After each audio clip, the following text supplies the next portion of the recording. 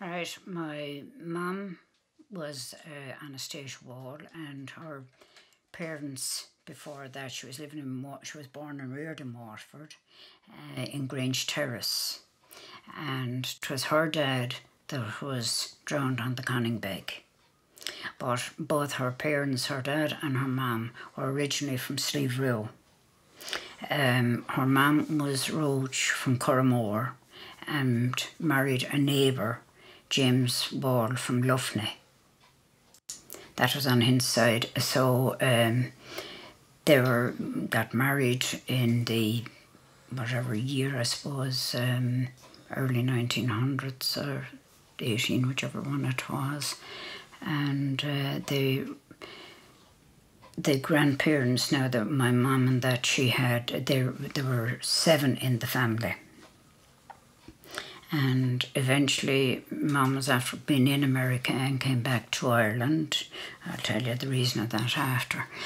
And she met up with Dad, who was then living in Waterford, but his people were originally here from Slieverue. His dad was living in Waterford and Mum at the time, and he was actually after coming back out to Slieverue here. So they fell in love anyway, and after the couple of years they got married, and the old homestead was here of theirs, so they built this house, a portion of this house we've extended since, for themselves for married life in 1936. So you were meant to come here, really, right? Really. It was on the cards. Yes, and I had a brother, Paddy, who was killed off a roof here. He was very well known in the parish and did an awful lot of work, like social work and tops of the town, tidy towns, you name it. And unfortunately he had an accident here nearly 2 years ago and fell, killed instantly off the roof from one of the sheds down here. And he was actually living over at the road here. And the little baby sister was, after she just lived a couple of months, she died, never knew her. I'm the youngest. And I was actually born in the house, so I never really came into it at all. So yeah, we started then and went on primary school here. Before that though, why don't we tell the story about your grandfather, because that's a very interesting story. About the boats, yeah. Yes. He was a fireman on the Conning Beg, which were the 2 boats which came out to be so famous later on in Waterford for all the wrong reasons. They were in the mercantile marines in Waterford. The Clyde Shipping Company would have been their I suppose employers, arranging all the thing and all that for them. And there was another brother of his, was William Wall, but he didn't go on the boats. He stayed, as we'd say, on dock. But my grandfather used to be on dock first, and on account of having a good family, big family, he went to, thinking he was doing the right thing, went to the sea. And it was during the war years, December 1917, and the 2 boats were after leaving Liverpool to come back with a big number of local Waterford area people on them. There was 40-something drowned off one boat, and there were nearly that amount again, 37 or 39 off the second boat. And they were after crossing across, as I said, during the war years, and they were ready for coming back with whatever they had in cargo coming back. And they, I think, had a bit of a meet up, the 2 boats, as they usually did before they left the port of Liverpool coming out. They'd have a couple of drinks, I think, the night before and say goodbye, see you on the Mall, which we know is the Mall in Waterford was the thing. But they were being watched anyway, and there was a storm blew up as the Formby was the first one to come. It was the Cornbeg my granddad was on. But a storm blew up and the Form B had to take shelter before it got out too far from Liverpool. So that was delaying it in time. And that was due in to Waterford, say, a day or two before the other one, the Cornbeg. So they, there was no news of it anyway, but what had happened as well was that the Cornbeg were supposed to wait until they got word that the Form B had got through. But seeing that the weather was so bad, it broke off all telecommunications. And they never, the word was probably sent, but it never got there. But anyway, they came ahead to Waterford. Captain Lumley was on that one, and I think Captain Menard was on the Form B. So far out into they were chased by a submarine, German U-2 boat, U-62 it was, I think.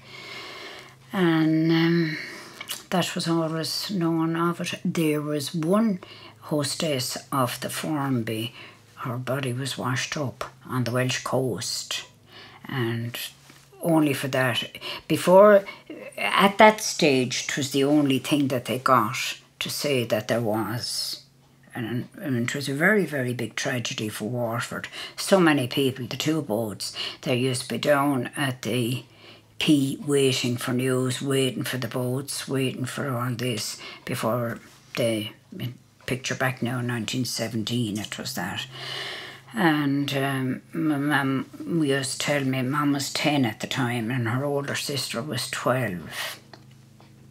And she used to tell me like that they'd be down there waiting for the boats and up to the friary, get a candle lit and in hope, you know, for that.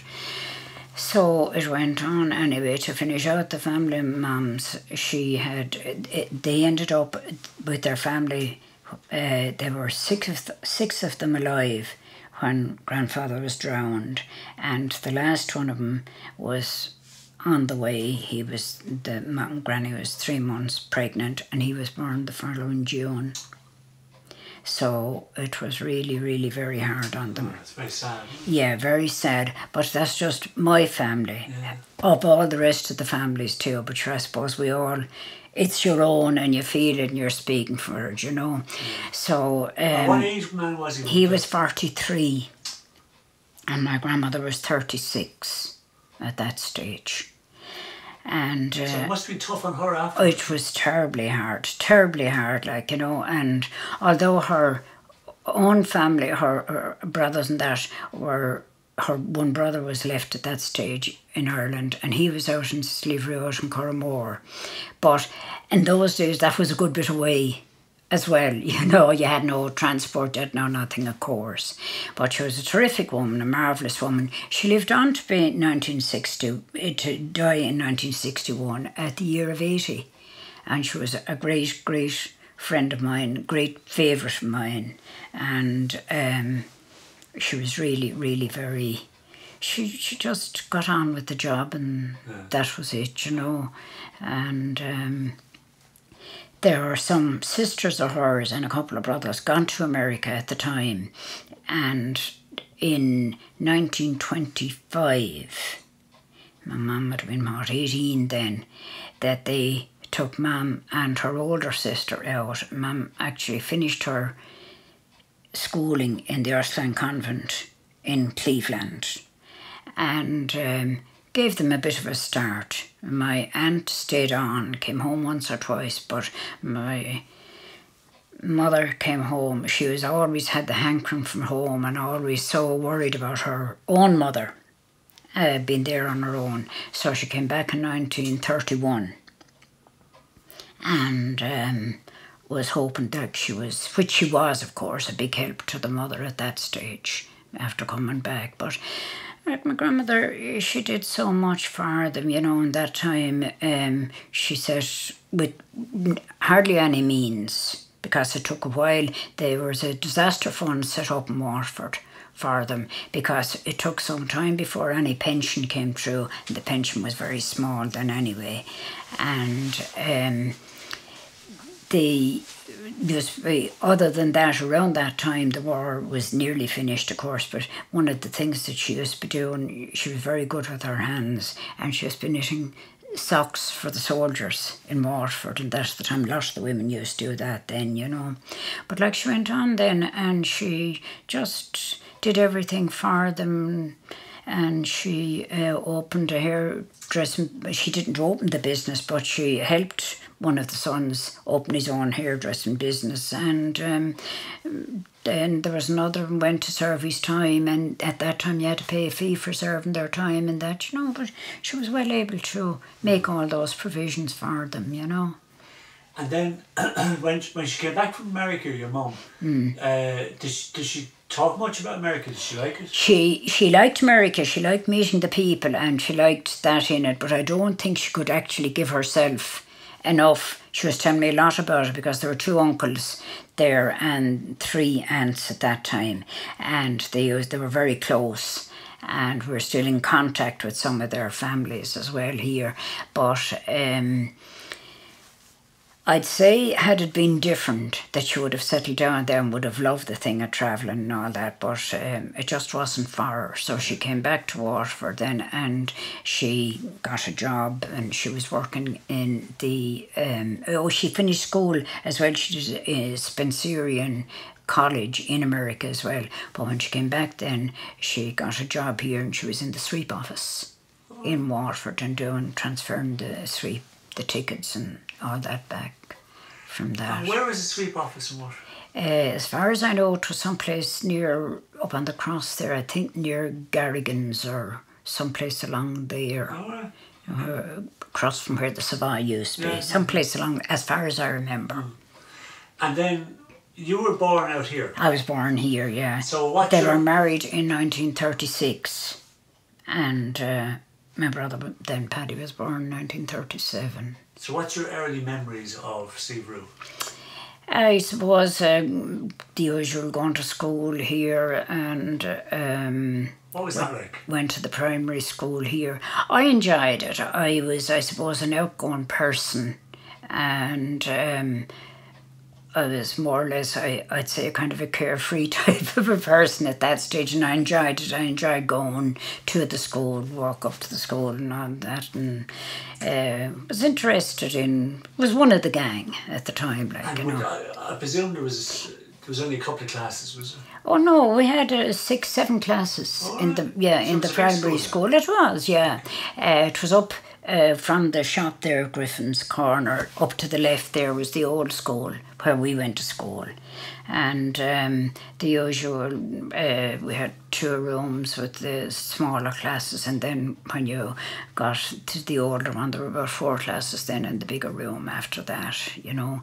And we were in for different things, the usual of schools and outside playing the different games and beddies and like that. What we Did you have a fire in the classroom? We did. We had a big grate fire, and the pupils would bring, some of the boys might be sent out at stage to go and get in sticks for the fire, but to the room, especially the bigger room, was so big, and I suppose a lot of the firewood was wet. It was hard to have it good and warm and all that. We had a caretaker in the school at the time. Mrs. Morrissey was her name. Some of her children and that are living around here all the time. And that, I suppose, when we were in the early 50s, I'd say, they started a hot drink. She used to make cocoa at lunchtime, but that was terrific because it was a widespread school, and a lot of them children had to walk, maybe wet clothes and everything, a good bit, couple of miles in the morning and home the same in the evening, no cars then. Might get a lift like with somebody going to the creamery, some of them would, and that for us now that was different. We were able to walk up and that, you know. And then I suppose they got into the stage of bicycles and that. And tell us about the games you were saying outside. We used to play skipping and what we used to call beddies at the time. It was one hopscotch, it came to be afterwards in later time and that, you know. And it was a great treat for us while we were in school. We used to do what we call drill as well. Love of she's, love of Sue's, and all this thing with it, you know. And our teacher, the main teacher, I suppose, at that time, the master, was Mr. Carey. And he lived a few miles away over Kilmacow parish. And we had another teacher who used to come out from Waterford, Miss Dane. She would be an aunt of Desmanahan's. And we had a Mrs. Morrissey, various teachers, but then Mrs. Morrissey was the one, I suppose, from Ferrybank. He was teaching the junior rooms as well. I was very keen on Irish, the maths, reading, anything that we had like at the time. We used to do knitting, of course, and I suppose the thing that wouldn't be heard of nowadays for knitting, we were making socks, and the thing we graduated from the knitting, maybe a scarf, to the socks, which was very intricate, turning the heel. So that was on 4 needles that we were doing that one. So if you could master that, you were doing very well. And of course the nibs who were were your the old friends bibs. that used to hang around? My one friend lives just down here close to me, Alice Hartley is her name. And we did go to school, did an awful lot together, like, you know, at that stage. And the other friends we had, Betty Marr was another one of mine, especially in the tech we went together. We had Sally Atkins from Nicholastown. We had Kitty Larissy from over the same area, Bidverk, or poor Maura Welch, who passed away there just about a month ago. And there were about nearly as many boys, I suppose, in the class as well, on account of being mixed schools at that, you know. And you know, when you were small, where did you like to go? You know what I mean? If you weren't in school, where would you like to go? Oh, we used to go for walks and maybe down round the bog. Well, at that stage, you see, here we had no water as well. So we were kind of kept busy enough because the thing would be to get a sweet can maybe in the evenings, and we used to have to go down to the well, which was downstream from here. And Mum and myself would take off down. She'd have the bucket going, the can to fill it into it and bring back the sweet can, all that kind of thing, you know. And there's a lot of making hay and like that going on then at the various times. Electricity, when did that come? Electricity didn't come until the early to mid-50s. Oh, wow. It came, I suppose, here in the village part first. And before that, you're into the thing of cooking maybe on the stove or that, and the lights that you had for eye lamps and candles and that for that. I remember all the like of that going on, you know. And what was a big shock when electricity came? It seemed so bright. But there were a lot my father was very handy with a lot of those things. He was a small farmer. But besides that, he was very interested in a lot of that. And Ned Kavanagh, of an uncle of Morris Cavanagh's and them in Waterford now, knew Dad well. And he came out here to start the electricity wiring up. And I remember well, it was this room here for all the world that he put in one plug and one light and said to him, "Now Dick, follow on from that yourself." So up to that, like, we used to be trying to keep fires. There were fireplaces in our rooms. There were 4 rooms originally here, and to keep the house aired and warm and all the like that for us. But I remember one of the first things that was bought in electricity, in the electric, was an electric fire with a long, long cable that was able to be plugged in here and brought around to each room, maybe before we go to bed or that, and then I just warm up the rooms and that, you know. And sure, it was marvellous, like, to have it and to get it. And I suppose especially for Mum and Dad, who had been originally used to electricity in the cities and then come out here with no electricity and that, you know. So And that was much the way it was. My father, he was, as I said, a small farm, only 30-something acres. And to make the living and keep things going, he used have some cows. And he started a milk round, go for house to house like Snow Cream did later on, and down round Ferrybank. The pony and trap will be going then, and eventually when we got better off, well off, about 1949, we were after getting a car. At that stage, around the time of my first communion, we had a car, and we'd be able to put the churn, then 1 or 2 churns, into the back of the car, take out the back seat and go and deliver to. We were in heaven at that stage, but before that, when he'd be going, he'd go on the trap. But other than that, Paddy would have been after helping him up through the years, and I'd be helping him going from door to door, measure out our milk. We'd have our customers and know what they'd want each day. As a matter of fact, there was a lot of work into it, because in the summer, no fridges or anything in places. He had to deliver both the morning and the evening, then and that, and then the winter once a day delivered and that. So it was a very constant job. Because the milk wouldn't last. It wouldn't last, no, of course. The real milk you without any processing being done or pasteurised or anything like that on it. Fresh cow's milk. And did you have then a big storage in here for milk? Over on the far side of the yard, we had what we called the dairy. Okay.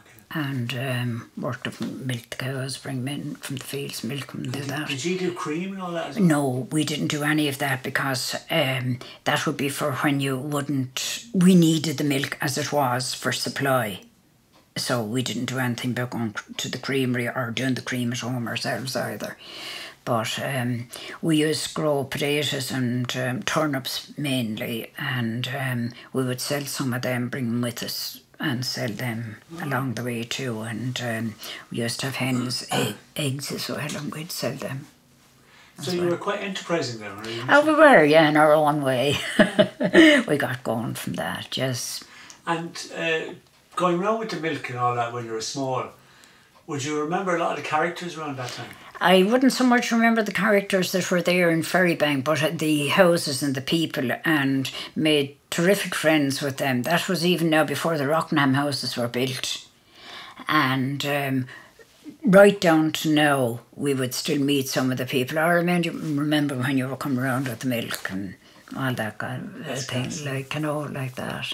So that was the way we reared up from that. And then you went to the tech, is that when you were 12 or 13? I would have been older than that. We went, first of all, should I say, when we were in the primary school, we stayed on in 7th class, where confirmation used to be only every 3 years then, and I made my confirmation in 1954. And our confirmation was in Ferrybank. There were 3 years, as I said, amalgamated with Ringville and Ferrybank itself.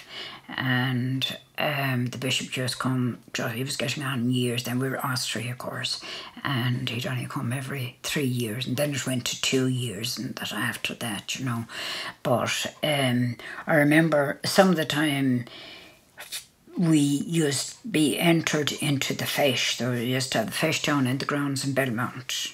And I can well remember some of the girls were dancing, doing step dancing down there. And I was in it for Irish a couple of times, that you would have been out in the field.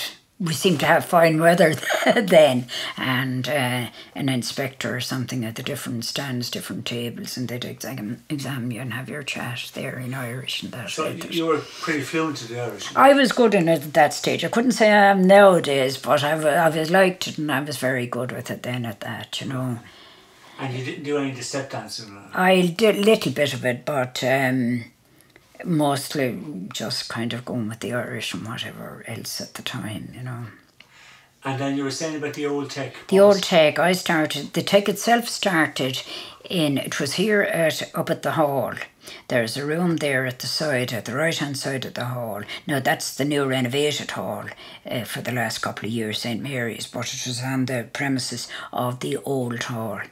And there was a great community spirit around Slieverue, and the hall, when they started to build the take, there wasn't a secondary school around, and in 1951 that one was built.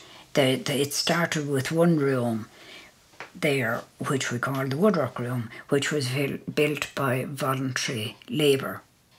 And at the far side of the hall, we had the use of the hall to go through the hall, and there were toilets and that in the hall, and to go through to the far side of it, that'd be bringing it out into the priest's yard, as we'll say. There was a room there that they converted into a room for home economics, or the kitchen as they used to call it then at that stage. So when my brother and 7 started the first day in 1951, it graduated then that the domestic economy room started. And then in about 1953 there were a couple of other rooms built on. One at the back was for we used to call it the science room, science, maths, English, and that one. And at the back of that there was a new cookery, the kitchen as we used to call it then, there for that. That's it now. I'll come forward then to my time there in about 1955, I'd say, around 55, 56, and where it had started with the one teacher, Mr. Fiore, Christy Fiore from Waterford, was out doing running it and doing the carpentry in that. There was it wasn't amalgamated with Monkine, but Monkine was ahead of us, so there was a teacher sent down 2 days a week. This was now back again, I should go back to the 1951s. 2 days a week to Slieverue for however many pupils were there at that time. I'd say about 20, 25 in all. And Mr. Dorn used to come down another 2 days. Patrick Connolly was the one, he did Irish and those subjects, and then Mr. Dorn came and he started on science and that there. And then to come forward to around my time, Sean Delaney came there in 1953 as appointed as a science teacher, science, English, Irish, all those ones. And we had a Miss Hearn doing the cookery there, forest cookery, sewing, laundry, all of that there and that. And Christy Fiore was still doing the mechanical drawing and that in his one. Oh, was he one of the Fiores? He was, yes. Their family went on to become architects and all that, wasn't they? Yes, yeah, there would be of those. A son of his was Nicholas. Yes. Yes, yeah, Nicholas. There was Nicholas and Anne Fiore. And then what did you do with it after the tech? After the take then, we all got on very well in the take. They put us in for several different competitions and different things like that, And after the take then, I went to work in Waterford. I went into Breen's at the bridge at the time, the grocery, to the office there. And from that, I went on to start. Tony Breen was really my boss at the time, or Tony and Paddy and the different ones at the minute, and they were after buying the premises. There was the pawn shop up in Ballybrick and Sheedy's, and they built the first supermarket there. There was a smaller supermarket downtown before, but Bisco supermarket, that's where it originated. So I was on the opening of the Bisco supermarket in 1961, I think 61, and from that I was one of the team. Like, I was in charge of the cash register and all that end of it, and we went ahead then and we opened the one in Parnell Street, Winston's Bisco down there in the corner, and at the car stand. And I was on the opening of the one in Kilkenny for supermarket there. Winston's were there as well, and we opened the one in Limerick So it all fell into place all up to those years. And what was your role? I was doing the office between the money and the cashier, and keeping the registers in tow and the floats and all that for those. You were good at the maths. The maths worked out all right, yeah. Must have been anyway. So I met Joe then, my husband, and in 1961, that was just after my grandmother dying at the time. And he was working up the country at the time, and he eventually came down to Waterford to start in Waterford in, I think, 1963 or 64. And he went into work then in Besco as storeman there. So and where did you meet him? I met him in Tramore, actually, in the Atlantic Ballroom in Tramore. My friend Alice and myself my mum and dad used to bring us out to Tramore of a Sunday evening. It was just an occasional thing. And she wasn't actually with me the same night. And they used to have the early dance there as well as the later dance. And I met him at the earlier dance. So. And the earlier dance, was that more for younger people, or was it more for no, people it was travelling? Yeah, that's what it was. You know, you could go to, when people weren't too interested in staying out half the night. Yeah. I think it was something 8 to 10 o'clock or something like that. Was the first session, is what they used to call it. And you could get the train home or whatever it was. Yeah, but they used, mum and dad used kind of go for a walk and stay around tomorrow. They weren't chaperones or anything like that, but it was just the way it was done at the time, you know. So we went there for a bit of entertainment or a bit of music and at the time. He was down, what was he down in Tramore for? He was working in Cappoquin at that stage. He was a lumberjack, and he came on to that then, and he was making hurleys and that, and cutting timber for hurleys. So he came to Tramore, and just happened. And he ended up then working in the store. He worked in the store. And did he continue to make hurleys after that?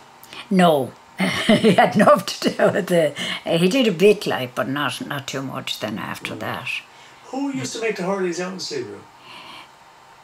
There was a man, Morrissey was his name, used to do some of the hurleys there at that stage, but I suppose that would be really up to supply with that. It was really through the hurling club that they would have been doing those, you know, different ones then from time and about. And what did you do then? You have down here now, pioneer shows. Oh yes. Well, we have to go back a bit now. What? Should we say when we were in the Tech in about the 1955 or that, there was an adult class after starting there as well. And to even tell you now about the heating in the Tech, I remember we used to go to some of the night classes there, and the teacher used to have to turn on the rings of the cooker to heat up the place for us. We won't give the name of the teacher at the time, but I have it heated up for us. So there were different things. I used to go to a maths class there for a while in the night, and still young, and to a lot of those night classes. And the next thing we started to do, we were being picked for Sive. John B. Keane's Sive had just been released at the time. And Slieverue were actually about the first place around to do the Sive. And we produced it anyway. Christy Fiore and his wife was originally from, I think, Listowel area, and that's how she got the play in the beginning. And I took the part of the old woman in it, and one of the other girls out of the school did the young Sive in it. And then there were we were from the school, there was another boy in it, Gay O'Donovan. He was Sive's lover. And then the others were adults in it. Michael Griffin was on the team there, Philly Neal, Washi Murray, Greta Irish, and probably another couple of them that I'm forgetting at this stage. Who directed it? Christy Fiore. Okay. Yeah, himself and the wife. And then from that, then you got involved in other shows. We did, yes, there. But even before that, what gave us a good grounding for dancing in that was when we were in the take, Sean Delaney at lunchtime used to bring us in to the hall, completely voluntary, as we'll say, and he put on the gramophone and used to teach us the Cayley dancing. So Kelly's and all-time waltzes and that. So we really put Slieverue like on the map for the like of those things. And we used to go in then to the Arundel Ballroom in Waterford. They used to have a lot of the Cayley, not the Arundel, the Olympia. I'm sorry, the Arundel in Waterford. The Olympia used to do more of the modern dancing, but Where was Arundel? Was it Arundel Square? Yeah, roughly where the shopping centre is there now, roughly there. And we used to, and a lot used to come out from Waterford, Ferrybank area to Slieverue here for the dancing and for they used to have the boards going as well at that time, you know, and yeah, we got from that. So then we used to have a lot in the hall going on then. From the school we had fete, as we used to call it, in the summer, and there was a big thing like we used to have a big fancy dress parade in it, and it was great fun. Up in the hall, in the fields. They were all parish fields at that stage. And people would dress up. And people would dress up, and parade down from the national school down to there, and we'd have swinging boats and wheel of fortune and the other slit on the black and white to put in the money and all that onto that one. And the great community around always in it. And those fetes, were they for charity? Or they were, yeah, for the fundraising for the church, and that then was all coming on at that time for that one. And even from the primary school, we used to go in the some of the choirs, like, you know, for that, and we plain chant was the one that the school used to be in then, so we had all got our uniforms for that, and Ringville School the same had theirs, and that was taking place maybe once a year. And teachers, and if we were very lucky, which a couple of times it happened, this is my age now of it, that we would be brought that evening maybe to Tramore for a treat, and we had some photographs there in the old videos that were going on of we out in the water just holding up the skirt and the shoes and socks off, you know, and this thing. Sure, we thought we were delighted with ourselves doing that. And like, would you get to Tramore very often when you were small? We used to be lucky to do it because Mum and Dad loved going to Tramore, and it was a break for them, I suppose. And after when we had the car then, it used to be when they were finished with the milk and that, the Sunday evening, just a break someplace for them to go. And you mentioned plain chant. Yes. Could you explain what that is? The singing, it would be hymns now, and maybe some of we wouldn't exactly go into the higher class, the Gregorian chant, but this would be done now all around Austria, I'm sure other dioceses as well, and it was kind of more or less the same, a festival coming together of the primary schools of maybe 5th, 6th class around that, and we'd have a certain set of hymns to learn for it, and the teacher conducting, learning us, teaching us all that, and we had a priest director then from Kilkenny used to go for it. What makes plain chant different to the other singing? It was more on the hymns, something more like the old hymns that we had there in that one, you know.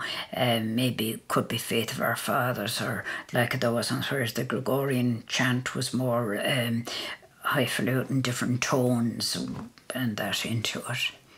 But it was competitive as well. We would get a certificate, or the school would get it, you know, or that. So. And I have written down here Desmond's Garage. What's that? Desmond's Garage. It was just up the road here, where the lawnmower people are there now at the moment. And again, Desmond's Garage. It was a plot from our field here. Field of ours, Dad sold him the plot, Tommy Desmond. That was again going back in the, I'd say, early 50s, and Slieverue was just starting to kind of get on the market a bit then. Cars were starting to come and that, so we didn't have any garage or petrol. So Tommy Desmond had been working elsewhere at the time, and one thing went after another, and Dad sold him the plot on the field. And he started the garage from that. Actually, the garage, it was even built again with help from locals. And went ahead then there was a bit of controversy in getting the petrol there in the beginning, because some of the suppliers there was kind of a block on it that they didn't want to expand it too far and that. So they had a bit of trouble. My father was a great instigator in getting it, and knew somebody that knew somebody and helped it out a lot. I think it was Caltex, I think, was the first one that would give them the petrol there, you know. Right. And actually my brother Paddy spent about a couple of years there serving his time. And there at that stage then, Tommy Grant, who would be Catherine's father, around that time, he worked there for a while. He had finished working inside. He was doing a bicycle repair and all that in Waterford. And it was just at the coming up before or around the time of the electricity. And for any matches or that, you would have to use the batteries for the radios. And Tommy, where he had been working in Halligan's in Waterford, used to do all the like of that, filling the batteries. You had wet batteries and dry batteries for it. So that was part of his job up there. You leave in the battery and he'd give you a little ticket and go back for it the next day or whenever when it was charged. And yeah. And Joey, we're talking about older people in the area that, you know, people that you might be able to remember. Is there anyone else that come to mind, characters that used to? Well, there was Nicky Kavanagh was his name, himself, and say Paddy Tyler. They used to kind of take out the box and play the box, and that as we call it, you know, and do a bit of crack around and for the like of that. And then we had different people ourselves that maybe we'd go visit. I mean, in those days you could get up on your bicycle and go a couple of miles around the parish, and I had relations living over the way and call over on them and that, you know, and it was safe to do those things, and you were allowed to do those things as well. They didn't worry about you. Yeah. And then would there be house dances or what? There were some house dances. There was I don't really remember the house dances now. That had been a bit before my time. But other than that, you had some of the platforms, and there was one over. It used to be at the back of where the road, of course, is crossing it now there, but the creamery used to be over there, and down from where the creamery was, there was a nice spot for the platform there. And would you remember that? I remember that one all right. Maybe if we had time for Sunday evening we'd go over. But the big one from the area was down in Glenmore at the Scow Bridge. Well, halfway to Glenmore just goes the Scow platform, and that one they would travel on bicycles, that from a bigger area to it. Bigger area. But we also like even to go back like on the school one again, Mrs. Marno above was the caretaker in the school at that time, and her husband Jimmy was one of the ones that used to provide some of the music for the platform there. And one thing comes to mind, as I say about it, when we were in the Take Betty Mar and myself, and of course some more at the time, Clover Meats was going good at the time, and they came from Clover to ask, I'm not sure whether it was for the Patrick's Day parade in Waterford. I think it was a different festival. I think it was at the summer, just beyond the time in Waterford. But it was an industrial parade. And I think their theme or their topic was, there was a globe, they made a globe, and that was made by some of the lads in Clover. And they came to know if some of us in the school, they came to teachers, of course, not to us, we were picked for it, would go on the float, but make the costumes, and we were representing different. We had a string coming down from Ireland for it, you know, from Waterford for it, representing. I presume part of it was the different places that the exporting was being done to, and sure, this was a very, very big thing for us now. Say, 15 years of age and that. So I remember the Carrymore, anyway, Petey Sutton was driving the Clover. Carrymore, it was all decked up for it, and it was on it and all that. And we were after winning a prize in it. So they did a lap of honour around Waterford, the 3 or the 4 winning ones when it was finished. And we came in and to come down Bunker's Hill, it is now College Street. And as we turned the corner coming down there, the model started to shift a bit. But Petey, being the good driver that he was, and I suppose he probably had a couple in the front directing and all, so there was no harm done, just shifted a bit. However, we held on for dear life with it, you know. So that was a big thing, like, at the time. I remember we coming down and meeting some of our own people when we came back down, but Theatre Royal, they were taken off then at that, you know. Mm. And did you get involved in shows then after yourself? We did a good few of the shows now, different shows at times, different other plays. I was more into the plays. Well, in the school now, even in the primary school, we'd put on concerts. There were always something going on in the hall, you know. And I remember one of the things now, we were only about 7 or 8, and what we were doing, one part of it that we were doing was a comb band. With a comb, an ordinary comb, and the music through the comb. Good. With that. Actually, who was going to our school for a while was Gilbert O'Sullivan. He was Raymond then, his sister Marion. Their mother would have been originally from Slieverue, and there was some change over then that they were going to England, but Raymond and Marion spent some time in the school here as well. But to continue then for the shows, as you said there about the Pioneer shows, the Pioneer were founded here, I'd say, about 1945. And it went on then, and they used to go on outings. Some of the favourite outings around at that stage had been maybe a trip to Glendalough and that, but of course at them stages I wasn't doing that, but my mother and those ones would be going on it, you know. And it continued then after that. It kind of had a lull there for a while in the early 70s. I suppose times were changing, and it was revived in 1975. And my brother Paddy, sure, he was so involved, like, in the parish and everything, and he was made president at the time.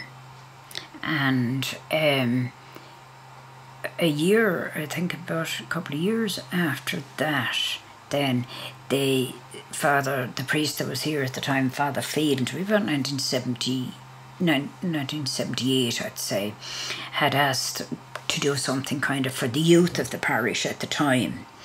And a lot of the people got together, and Paddy was the instigator of it, and they went into there were Pioneer shows starting at the time, an All-Ireland show, and the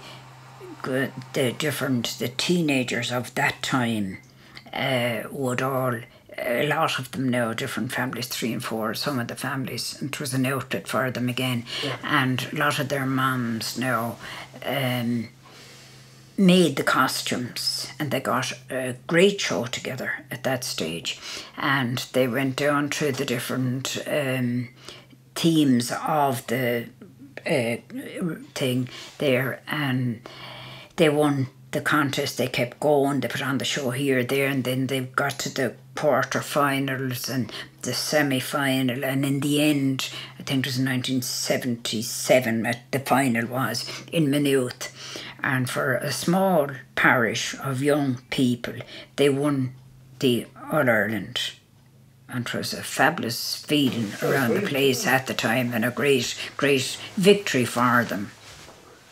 So about 2 years then after that, in 1981, things were going very well with the pioneers and that, and Paddy worked in Clover Meats at that stage, and the few got together down there and a few around Slieverue got together, and the ones that were in the pioneers then, and they ran 2 buses with over 110, I think, were on it, and they got together and they went to England, from England on to France and Lourdes, and had their stops along the way, and came back direct from Cherbourg, all right.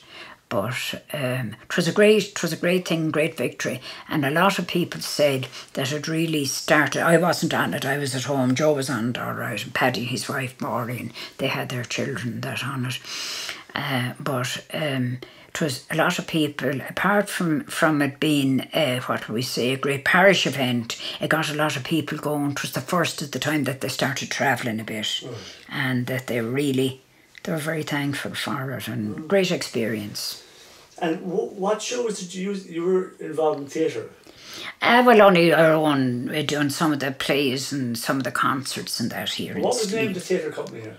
We hadn't a name on it at that stage. We just did. It was the adult education or adult whatever it was, and we do the shows in it, you know, and that.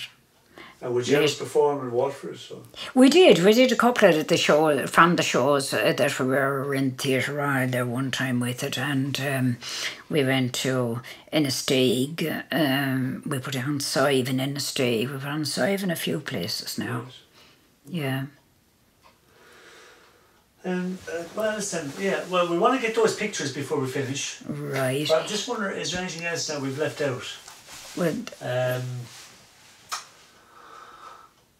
anything that got to do with it? Or what about the older people? You know, way back now, I'm talking about, we say your mother's generation or your grandmother.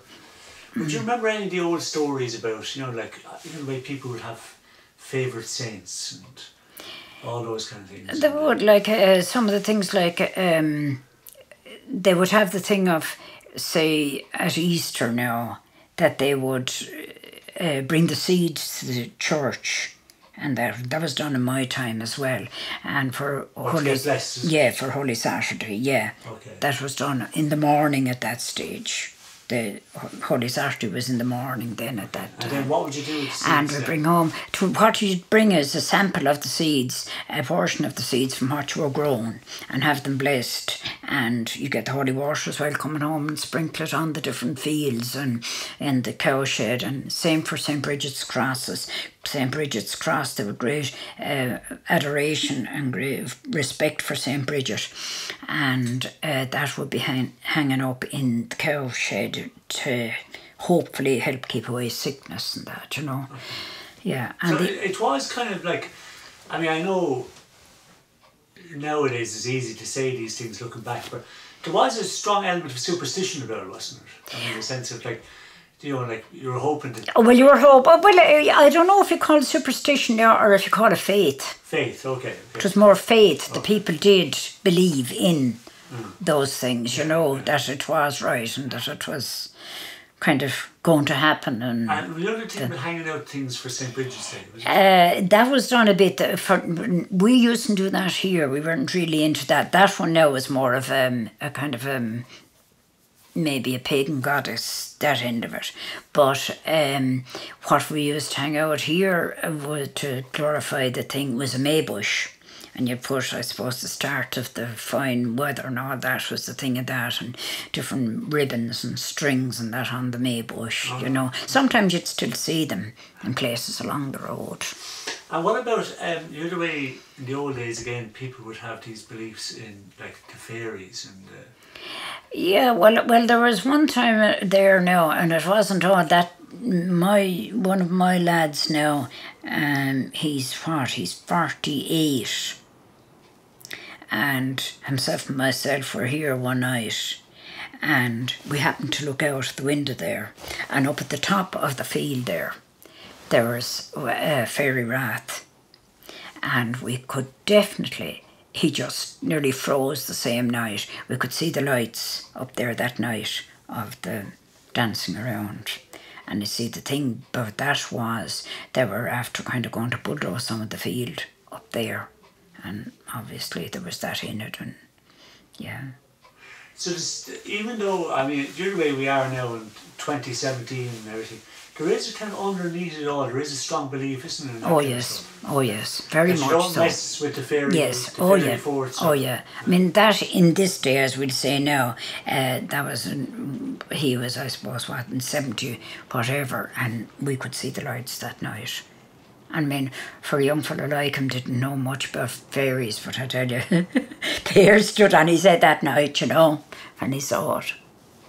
Yeah, there was another thing then there about going from some of the time there going up the field here. Sometime the horses, when they were going up, the after some of the war, and after that Second War. There were some of the soldiers supposed to have been killed around here, and that it was supposed to have been a lot about Cromwell and all that, now Cromwellian time, all that around here, and that the gloom when they were on the soldiers were on the way to Ross. There was a lot of went on of the shooting and all the like of that Pike and all in Ross, but that there was supposed to be, the story legend goes that a fog came down over the church and that the church was saved with that. But we always heard that there were some of the soldiers supposed to have been shot just up here from us. But we had one horse in particular, and a pony actually, and any time we go to a spot going up the lane there, when the back lane's there for that, the pony wouldn't want to go any further, and the cold sweat just come out through the pony. A real quiet animal, and we'd have to kind of take him down, get down off him if we're riding him and that, and calm down and all these things. So obviously there was something for that spot there as well. It's gas, isn't it? Yeah. Yeah. So, is there anyone other characters that you want to mention before we finished? Anyone that comes to mind as people that you wanted to? Oh, sure, we had another fellow there, Morris Hennebury was his name, and some of his people actually were lost their lives on the Conningbeg boat too. Just lived down the way, and he was another character, and he was like the little drop and that thing, you know, but he'd always have some of the old tales for you and the old stories like and that, you know, when you'd meet him along the road, you say, oh, well, here's Morris coming, you know. There was another fellow then over the graveyard there. We Dad gave some of our land for the graveyard, and they were building a wall there along it. And one of the priests at the time, Father Dial, this fellow, he was Mason, so his name goes, Ned Welch was his name, he just goes Ned the Mason.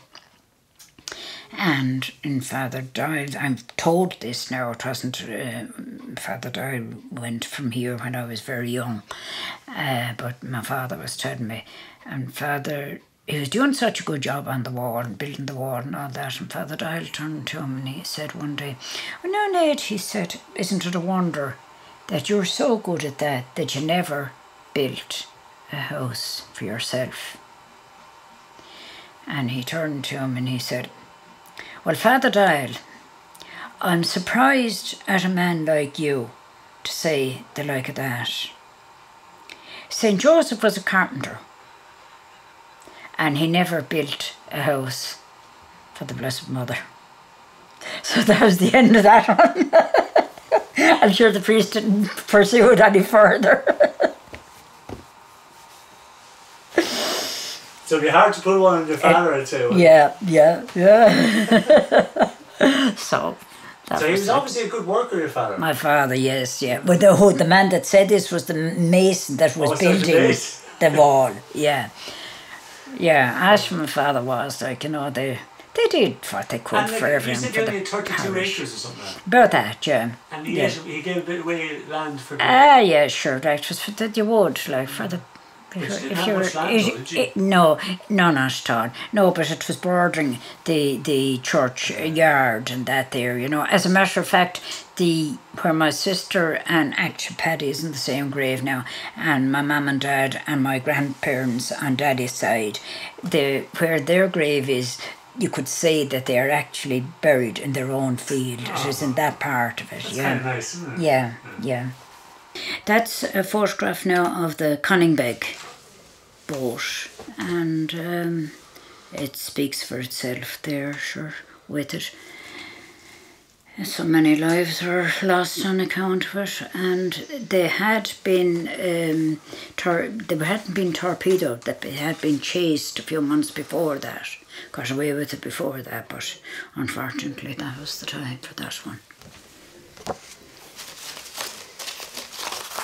Then there's the other one. Picture's not as good. That's for the Formby. And again, there were so many. There were some Slieverue people lost their lives on both of them. The Griffins and my grandfather on the Conningbeg, and there were Henneberries and Cook and that from Slieverue area on the Formby. Then, as a result of that, in later time, that's the letter that my grandmother got from King George from Buckingham Palace. Afterwards, something to have, nice as a memory to have, and that was a plaque that they got in honour of it again. Died for freedom and honour was what's on that one, the name there in the centre of it. I mean, a lot of Waterford people would have been involved in the First World War. Very much, yeah. I mean, it was an economic too, wasn't it? Yeah, that's one of the picture of one of the medals now that he got. And that's the other one. Sorry, that's the second one then. And where are those medals now? Do you have them? A relation of mine has them. Okay. Yeah. They're still in the family. Well, that's great. And that was a photograph of my father, but that was on my grandfather in a different boat, the Lara. That was him there on that. That was in my mum's writing. We were very lucky to have some photographs of him because an awful lot of people haven't the photographs. And there's the photograph of him, possibly on his wedding day. It looks something like that, you know. He's very dressed up, fine looking man. Sad day for us, but nice to have it. And would you remember when you were Annie Brophy? Oh, I do, yeah. Yeah, I remember. Annie took several of our photographs. Yeah. And that is something now, a good treasure. It's for the National Seamen's Sailors Union book of his, which is lovely to have.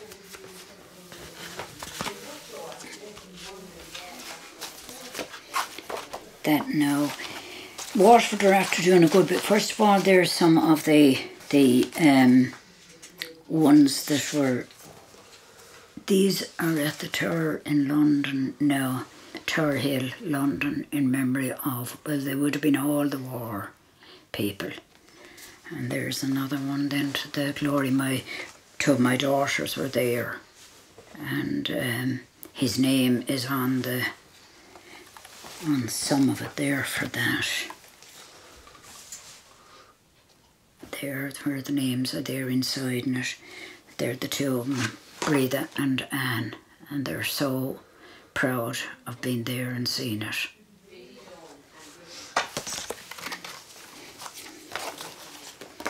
So there are more of these. You have one there of the monument in the quay, yeah, on the quay. They're the actual ones, the way the names are drawn there on those, which is a wonderful thing for them to have. There's also one gone, I haven't seen it, but some of the family have seen it, gone up in honour of them, their names on the wall, I think, in Dungarvan. Oh, yes. But I haven't seen that one yet. Yes. And this is the one now that Waterford are after doing, the Conningbeg. That's why the second one is not fully in it, because Conningbeg we were more interested in. And that we had all given the money towards that one there some years ago for the monument. It was Kilkenny limestone. They were looking for an appeal of 5,000 at the time. And all my life, I should say, I'm going to the masses around the Armistice Day, the 11th of November. They were always remembered like for it, and both Mass and Ballybricken. And it used to be a big thing in Waterford way back. It was the Poppy Day, wasn't it? Yeah, it was around that time. But the one thing that just always very, very upset me, and would still upset me now, is at that Mass they would troop the colours and sound the last post, and it was very, very touching. Yeah, very moving, yes. Yeah, very moving for that. Good, but you know, you have your memories. That actually was his wife, my grandmother, and they were two of the younger boys. And note like how well, as I was saying, that she did so much for them, the dress and all that of them, that you could have them so dressed up for, it was Robert's communion, obviously, and Jack then after that. They're so well done, you know. There's more of the same there and that. And would that be a pool photograph? That one was obviously through whatever photographers were at the time. Because it is very set up. That one, oh it is, yeah, for it. There's just a couple of family photographs. There's one now, as I was saying to you, when we used, that was the background where our dairy, and that was here in the yard in older times. And that's my brother Paddy and myself in the Pony and Trap. So we were lucky to have that. That would have been a very up-to-date one at the time. There. Sure, we're looking lovely in it. Oh, it's very cute, isn't it? Yeah. And was the house here attached? Yeah, it was over there at the far side of the yard, but it fell into disrepair, so we had to have it changed there some years ago. Okay. As I say now... And did you always have horses? We did, up to when we gave up the farm and that, you know. We stayed living here then when we got married, and Paddy built his own house over at the road, and we changed the house to more or less a granny, you could call it. Mum and Dad lived in the front of the house, and we lived in the back. And then that's us now, Joe and myself and our children. That was taken about 2 years ago now. Just after Paddy died, it was our 50th anniversary, but we didn't have anything for it, you know. There's Paddy and myself.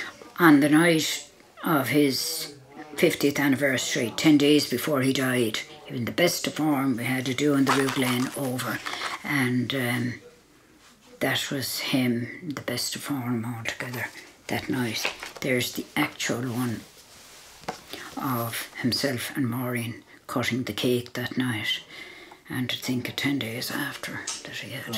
Yeah. It was very sad all along the parish in general, because he was known so well for all the things, you know, being out there cleaning the street and all that. And just some more of our own family taken then. And he was obviously you know, not aware of the fact that he was getting old, in the sense that he was up on the roof. Oh, not at all. Not at all. So nobody else could do it, only him anyway, you know. Joe and myself on that night at Paddy's. That one is a bit off. Joe is a bit cut out of it. Well, they're great. That's great to get.